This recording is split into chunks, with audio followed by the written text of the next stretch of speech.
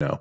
Yeah, it was incredible. I was looking at the just history of the design of plates and cups randomly. I don't even know how I got there. How much bigger they're getting. Just how much bigger they're getting. And it was insane for me to think that the way plates are designed, the way cups are designed, the way anything's designed transforms how we consume. And it's fascinating to think that just because of a larger plate size, we're now eating larger amounts and we think it's normal in our time, whereas someone else would have